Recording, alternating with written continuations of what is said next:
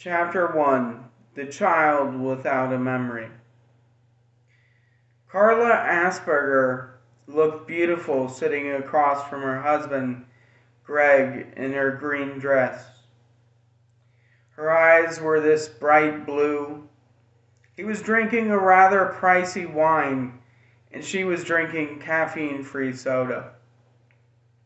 But neither of them could afford much at the time, with a baby on the way, and Greg having just finished his master's in social work. They were truly in love, and there was nothing that could change that. As they were walking across the street to their car, both laughing hysterically about their waiter's mustache, the neon light flickered like a strobe. The world for both of them seemed perfect. As the key turned in the ignition, Greg pulled out into the street and started to go through the intersection. And as he turned onto Fifth Avenue and Street, a man in a black button-up suit holding a small boy came into the view of the headlights. And he careened to the right to avoid the man and the boy he was holding. Greg watched in slow motion as Carla smashed into the side and the boy slid across the road, hitting with the man hitting the bumper. There was a flash of fluorescent blue light and everything went black except he could still see the fluorescent blue glow. The EMTs had to fight Greg to put the IVs in as he screamed to see his wife and unborn child. And then he suddenly remembered the other child and the strange man dressed in black. A deep, sickening feeling reached down into Greg's stomach. Had he killed someone? He could feel his head go dizzy and stare blank. He remembered the wine, and he knew that the police wouldn't look kindly on someone who was drunk, hitting a father and his child. Greg was strapped to the bed now, and waited as the sickening feeling continued to grow. Had he really killed someone? Was his wife and unborn child all right? The questions ran over and over like a newsreel on CNN. When he was finally calm, a nurse and a social worker slipped in. "I'm sorry, but your wife and baby died in the crash," was all the social worker said to him, and then the social worker paused. "We have a police officer here. He has some questions for you, if you don't mind." Greg couldn't believe he had killed his wife and baby, and he knew he was going to go to prison, but maybe he deserved it. He felt horrible. The police officer came in with a frown, and taking his hat off, sat down in the chair next to Greg. "Hi, I'm sorry about your wife and kid, if you don't mind. I'd like to ask you a few questions." Greg nodded. "You said there was a man in a black suit, is that right?" Greg nodded, his throat too sore to talk. "We weren't able to find any man in a black suit. It seems he doesn't exist. Also the boy." Greg wondered if he had imagined the man and the boy. The officer continued, "We can't seem to place him. He has no ID. We can't even match a thumbprint. We've contacted missing persons, but they can't place him either. Another thing, he has no memory of the crash. In fact, he doesn't remember a family, brother, sisters, or anything for that matter. We were wondering if you could tell us if you know anything about him, because we are stumped. Greg shook his head. Chapter 2. Not a Battle Mage. Mr. Asperger, you couldn't get into a good college if you paid them. Your grades are atrocious. Not only are you last in your class, but you intentionally got a 0 on all of your standardized testing scores, said a very frustrated guidance counselor to Nimbus. Nimbus tried to interrupt the rant. Mr. Montenegro, I didn't get those grades on purpose, and I have art club. But the guidance counselor was very adamant. Mr. Asperger, I can show you a video on YouTube of a dog that did better on her ACT than you. No human being could possibly be that dumb. Ergo, you must have done this on purpose, or just to aggravate me. I am setting you up for a redo of the exam, not because I think you deserve it, but rather because no one could possibly be that stupid. But if you don't do this stunt again, I can't help you. If you do this stunt again, I can't help you. Nimbus was about to tell Mr. Montenegro that he had an A in art, but before he could get the words out, he was shooed from the disgruntled man's office. Walking down the hall to the cafeteria for lunch, Nimbus Asperger was smiling for some inexplicable reason. Maybe it was because he just didn't like Mr. Montenegro, or maybe it was just that the universe seemed right to him at that very moment. As he walked into the cafeteria, there was a big poster on the wall for the graduating class advertising prom. Nimbus didn't feel any overall interest in going.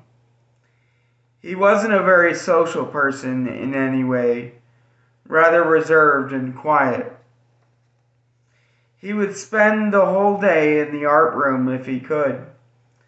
But with all of the retakes he was doing as far as classes, Nimbus was spending time after and before school to fit art into his high school curriculum. He was, for some reason, very talented in the beauty of avant-garde aesthetics. He particularly liked action painting. Lunch he would eat alone, but he liked to be alone in the depths of his thoughts. The only trouble he ended up in was Michael Weiss. Weiss would always intimidate him whenever he could, knocking his lunch tray over, goading him into fights that he nearly avoided. He was basically a little bitch. Nimbus couldn't stand the cocky bitch. He was nothing but a coward who felt that he could push Nimbus around, and even though he didn't like meeting with the hostility, Nimbus knew enough not to strike back. It wasn't like he was prepared anyhow. He hadn't been in a fight since the 3rd grade, and that was against Mary Parchant. She was a bitch.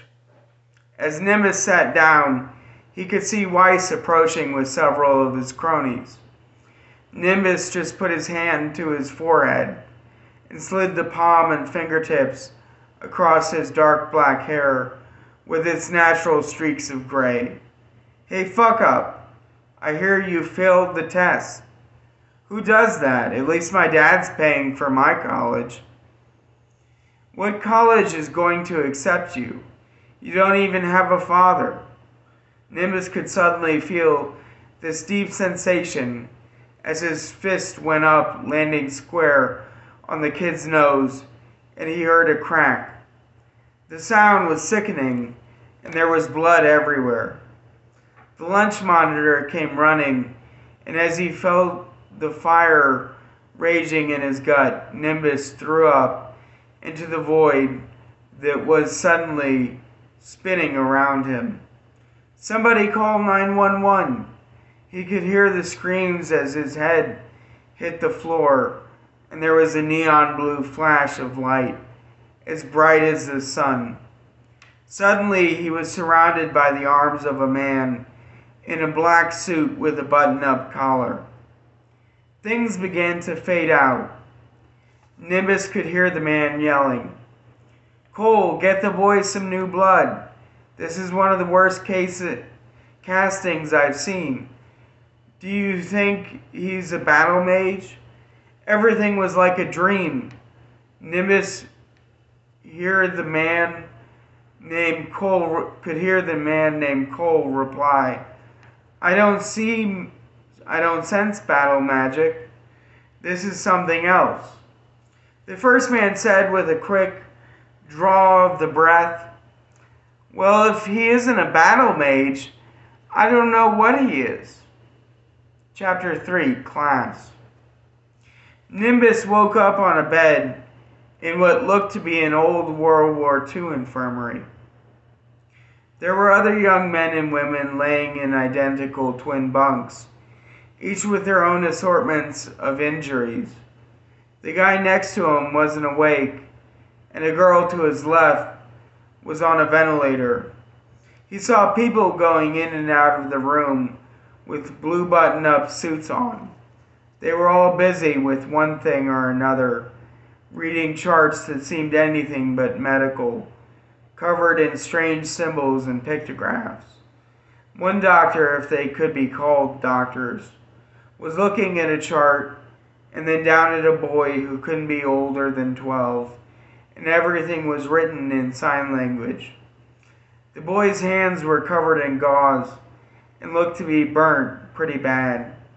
Nimbus got to sit up, feeling the pain in his ribs, and suddenly lay back down as a screen went up in front of his face. On the screen was a woman dressed in a black button-up suit identical to the one the man wore who had caught Nimbus. "Hello, you are probably wondering where the fuck you are, what the fuck you are doing here, and what just happened.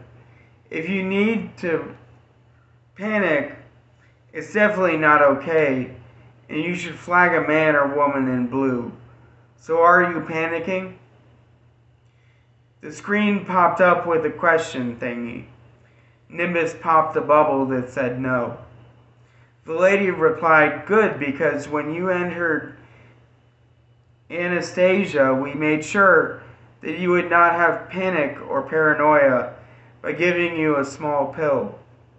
The pill is a magic one that was made by one of the healing magicians that are in the blue uniforms. Sometimes apprentices make pills that don't work. It's important that all of our apprentices know whether they made the correct dosage. You too may be a healing magician, but this may not be your only specialty. You see, we are a school of magicians, and you, Nimbus Asperger, are a magician. We find new magicians when they activate their powers, and this occurs rather violently. That is why you are in an infirmary. You are a novice.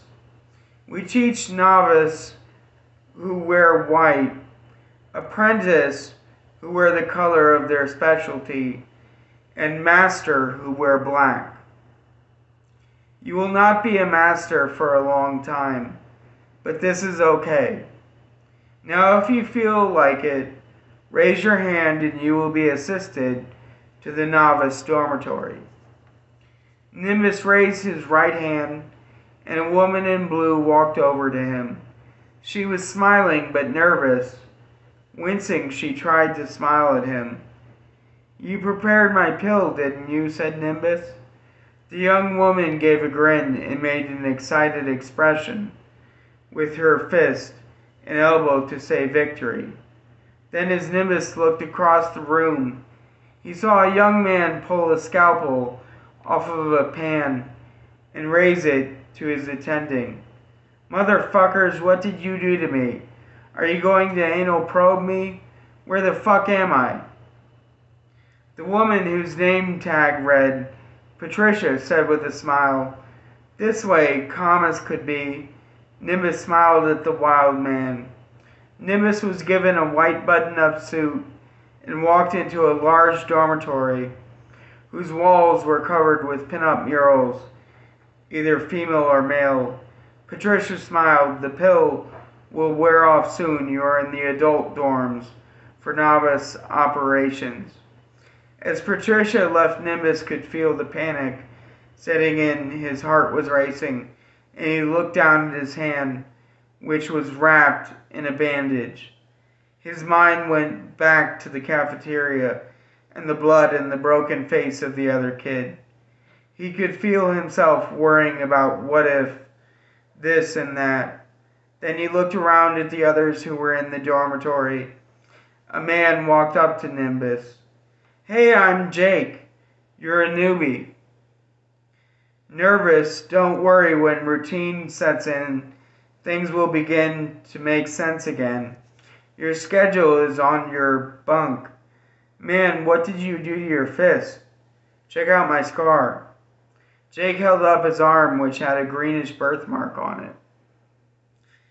Walking over to a bunk that read Nimbus Asperger, Nimbus could see a schedule posted to the bottom of the bunk. Above his, there was a metal trunk next to it. He lay down in the bunk. Looking up at the schedule, he watched as suddenly the first class lit up bright yellow. It read Intro in blue lettering. The room number next to it said 198.4. Jake swung down from the upper bunk. The second number is the hallway.